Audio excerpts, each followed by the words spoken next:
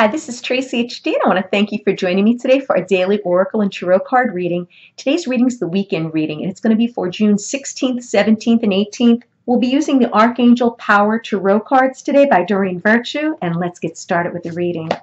As I shuffle the deck, I'm asking all angels, light beings, and God, please relay the message I need to share with my viewers for the highest good of all.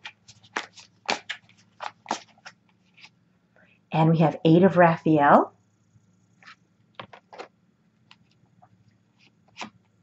We have 9 of Ariel. And we have the 8 of Ariel. Okay, so 8 of Raphael. There's something better waiting for you. Do what you know is right for you. A spiritual quest. So yeah, this is so tied in with what we had all week. Okay? It's about maybe someone out there that's just awakening and is just beginning their spiritual path. Or maybe someone who's already on their path, but they had to remove some obstacles in order to get even deeper and further into it and progress more. And it's saying there's something better waiting for you. So a lot of you out there feeling held back. You're leading these unfulfilled lives, maybe with unfulfilled jobs, unfulfilled friendships, unfulfilled partners. And it's safe to let go. When you let go of those negative things, you're making room for something more positive and bigger and better to enter your life that's going to be so much more fulfilling. And then the 9 of Ariel, the beautiful unicorn. And this card is saying your dreams are fulfilled. Hard work leads to great success. A love for the beautiful things in life. So yeah, we're all doing the hard work. And we are going to become successful. And we are going to manifest the things in our life that maybe we've only dreamed about before. And this is such a beautiful rainbow going across the card too. And it's saying a love for the beautiful things in life.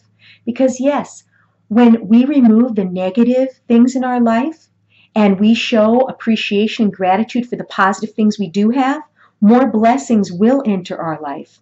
With that type of positive mind frame, more positive energy is drawn to you and more positive experiences will take place. And how beautiful, it's saying a love for the beautiful things in life. And those things do not have to be materialistic things. A lot of people are caught up in, external things, material things, how much jewelry they have, how many clothes they're going to buy, how many vacations they're going on, getting a new car, constantly buying things.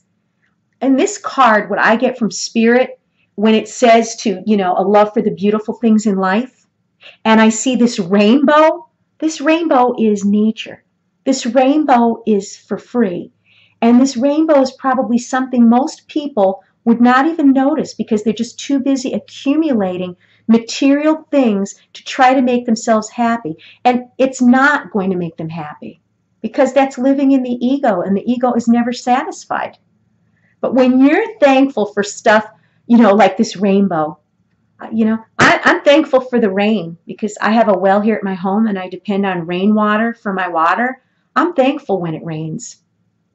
And when it's a nice quiet day that I could sit out in nature and I could just notice the birds and the trees and the flowers and look up at the sky and the clouds. I mean, these are things that are all beautiful in our life that so many people overlook. So the more positive, the more content you become, the more you're going to see the beauty that surrounds you. And then the last card is 8 of Ariel. And 8 of Ariel says, take great pride in your excellent work. Practice makes perfect. Consider getting additional education or training. So yeah, maybe you're pursuing maybe some type of Reiki healing. Maybe you're pursuing something spiritual. Maybe you want to become a counselor. Maybe you want to change your career path altogether. But this is telling you that, maybe you need some additional training. Maybe you want to pick up some books on the subject. Maybe you want to take a night class. Maybe you want to do a study course online.